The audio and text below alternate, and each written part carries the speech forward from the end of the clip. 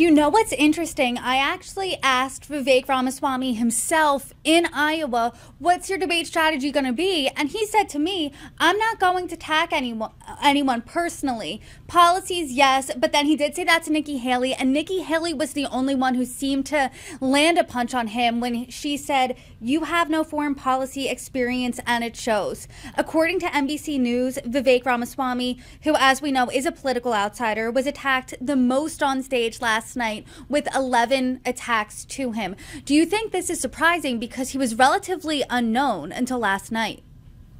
Well, yes, in a way. It certainly seems in a certain sense like punching down, but he was constantly interrupting. As I said, he looks like that kid who's constantly waving his hand. I have the answer, teacher.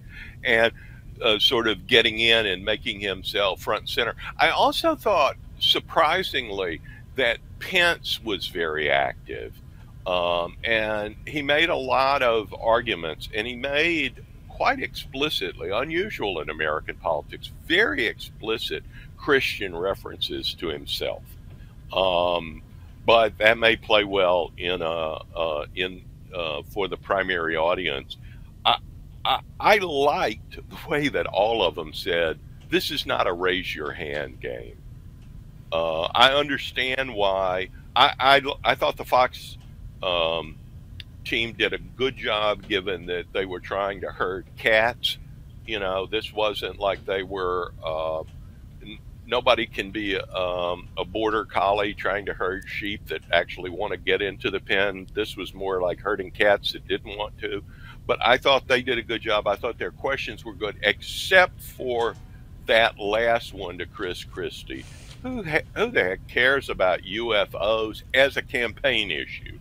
If she had, go ahead. No, I did feel him when he was like, are you seriously giving me the UFO question? And he did do a good job of pivoting that to make that a broad thing about his president, or what he would do under a Christie presidency. Yeah, of course.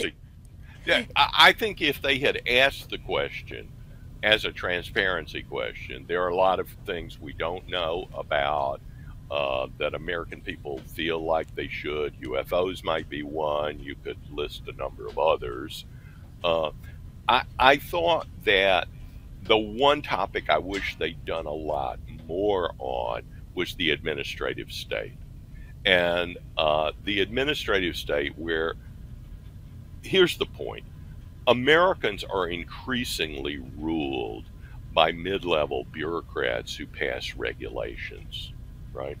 As opposed to Congress, which passes laws that the president signs. And we're ruled by executive orders by the president. That's the way that a king rules. And we're ruled by these mid-level bureaucrats who tell us what kind of stove we can put in our house. Now, it may be that it's a good idea to get rid of gas stoves, but if that is a case, and it affects literally hundreds of millions of Americans, then our elected representatives ought to tell us about that. And I thought that Ramaswamy, who's going to abolish essentially every federal agency, he says, how is he going to do that? He's got to pass, legislation. But, if you're going to abolish the IRS, how are you going to collect taxes? You've got to set up a new agency in some way. And why won't it be the same as the old agency?